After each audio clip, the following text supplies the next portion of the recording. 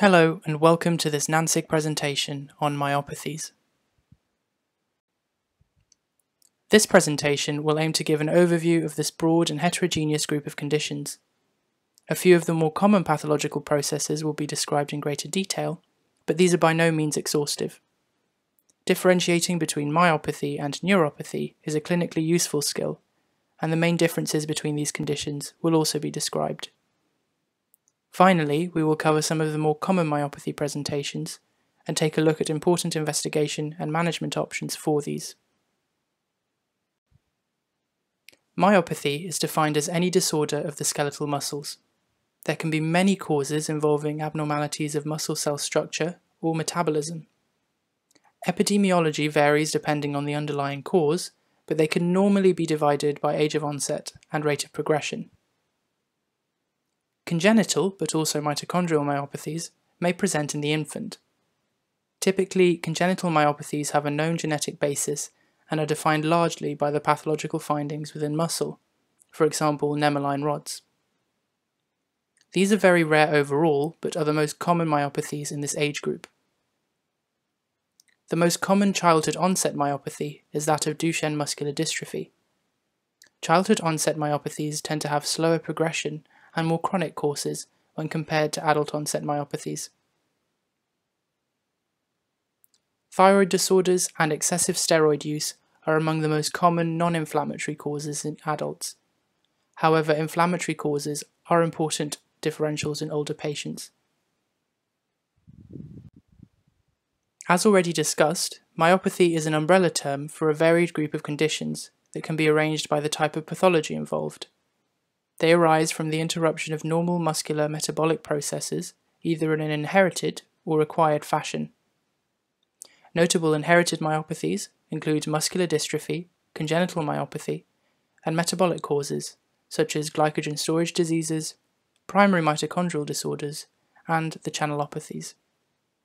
Acquired myopathies encompass inflammatory muscle conditions such as dermatomyositis and inclusion body myositis, infective causes, toxic forms precipitated most commonly by corticosteroids or chronic alcohol dependence, and a host of systemic diseases that may impair normal muscle function.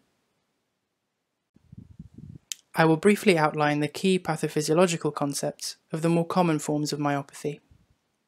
Mutations in both nuclear and mitochondrial genes cause the so-called mitochondrial myopathies. Diseases involving the mitochondrial DNA show maternal inheritance, but this is less common than novel mutations. The mitochondrial diseases may present in young adulthood and manifest with proximal muscle weakness, sometimes with severe involvement of the extraocular muscles. The weakness may be accompanied by other neurological symptoms, lactic acidosis, and cardiomyopathy. Duchenne-type muscular dystrophy is caused by a recessive deletion or defect in the short arm of chromosome X, leading to an absence of intracellular anchoring provided by dystrophin. Finally, thyrotoxic myopathy shows pathology related to structural changes in motor end plates, leading to muscle fiber degradation, weakness, and fatigue. Research indicates that there are decreased levels of acetylcholinesterase occupying the neuromuscular junction. This leads to increasing muscle fiber stimulation.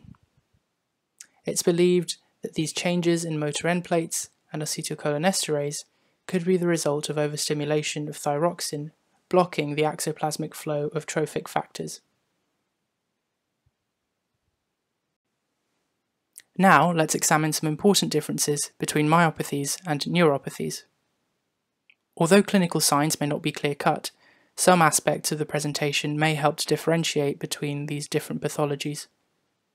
Muscle disorders tend to be more gradual in onset and present with proximal muscle weakness, affecting activities of daily living, such as hair combing and climbing stairs.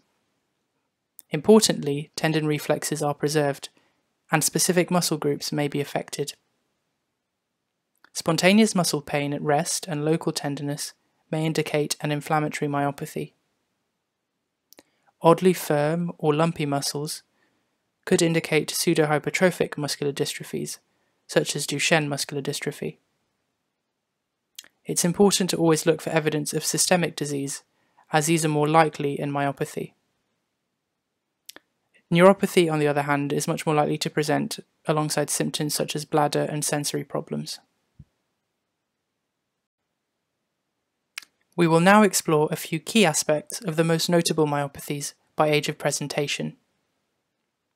Although a rare cause of neonatal hypotonia, congenital myopathies should be considered if no central nervous system etiology is found.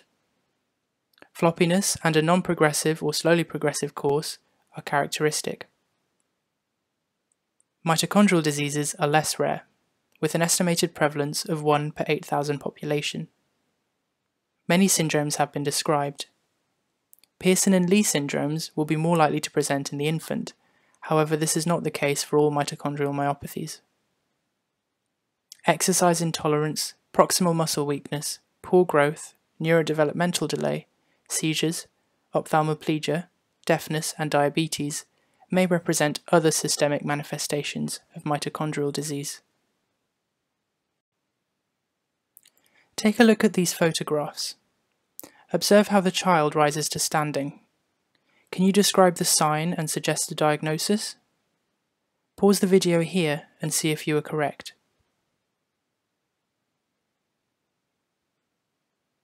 The classical presentation of a childhood onset myopathy is that of Duchenne muscular dystrophy. In boys presenting with delayed motor milestones and mild speech delay, this diagnosis should always be considered. Weakness of proximal girdle muscles leads to a number of important signs, including a waddling lordotic gait, pseudohypertrophy of the calves as muscle fibers are replaced by fat and connective tissue, and Gower's sign, seen here, which is observed as children attempt to stand using their legs as support for their upper body. Becker muscular dystrophy causes symptoms at a later age, and the rate of progression tends to be slower and more variable. This group of conditions is an important cause of adult-onset myopathy. All three inflammatory myopathies are most common in middle age, perhaps most significantly for inclusion body myositis, which is much more common in the over 50s.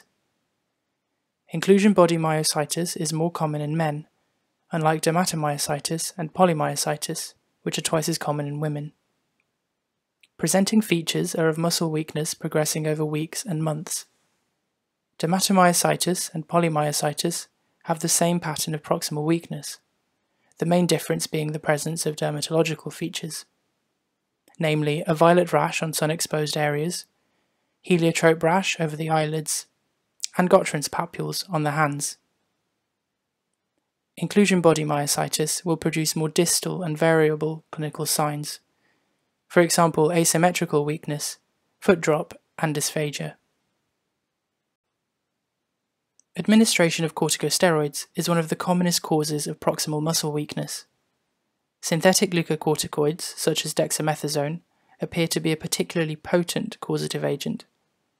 Biopsy reveals selective atrophy of a subtype of fast-twitch fibers. Corticosteroids may also contribute to weakness by causing hypokalemia. Statin myositis is a rare but significant unwanted effect in a small group of patients. Consider lower doses in elderly, hypothyroid, female patients who are taking numerous medications that may affect hepatic metabolism. The combination of muscle pain and a significant rise in creatine kinase should be sufficient evidence to stop the medication. Thyroid disease, both hypothyroidism and thyrotoxicosis, may result in myopathy, and the corresponding clinical signs should be sought to enable diagnosis. Electrolyte imbalances, such as high or low potassium, may cause the phenomenon of periodic paralysis, which may also be associated with the channelopathies. Abnormalities of calcium and magnesium may also be to blame. These can be primary or secondary to another pathological process, such as Conn syndrome or corticosteroid toxicity. Diuretics may lead to potassium-based biochemical abnormalities. Hyperparathyroidism may lead to hypercalcemia. Numerous investigations may be of use in diagnosis and determining severity. Initial blood tests will identify whether muscle disease is present. Creatine kinase is most commonly used, however aldolase, lactate dehydrogenase, and liver function tests may also indicate this. A full blood count will highlight infective causes or anemia of chronic disease. Urea and electrolytes will shed light on biochemical causes. Look at thyroid function tests and parathyroid hormone levels for endocrine causes. Inflammatory disease is highlighted by erythrocyte sedimentation rate and possibly CRP. Specific autoantibodies such as anti-MI2 for dermatomyositis and anti-JO1 for polymyositis, as well as others related to rheumatological disease, may be of use. If mitochondrial or metabolic myopathy is suspected, do a serum lactate. The electromyogram may be useful in diagnosing myopathy, especially in the case of myotonic dystrophy. However, the absence of abnormality on EMG does not exclude myopathy. Steroid and metabolic myopathies may produce normal EMGs. Biopsy. This test is most useful when diagnosing inflammatory, infective, or congenital myopathy. However, care must be taken when selecting the site of the sample to avoid spurious results. The figure shows a nemaline myopathy.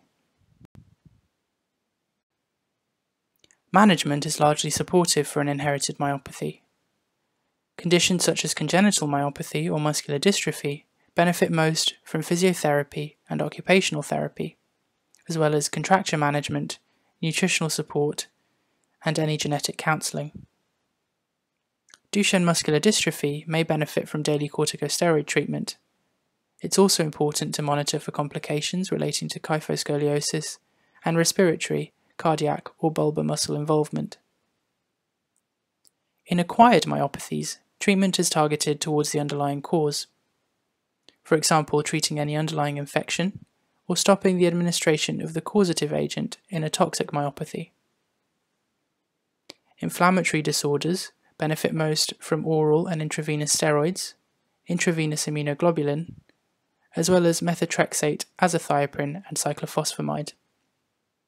Unfortunately, the nature of inclusion body myositis renders it typically resistant to treatment with immunosuppressants.